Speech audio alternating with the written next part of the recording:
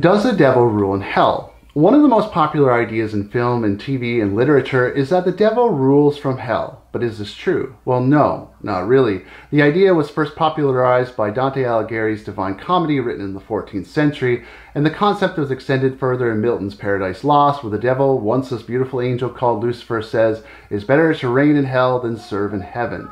This concept has been extended further by DC Comics, Lucifer, Constantine, and the Sandman.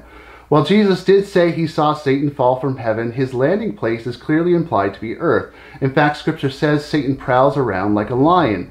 Hell, or at least the concept of eternal fire, scripturally speaking, is a process designed as punishment for Satan, his fallen angels, and the demons. Satan is not the keeper of the damned in hell. He will actually be one of its inmates.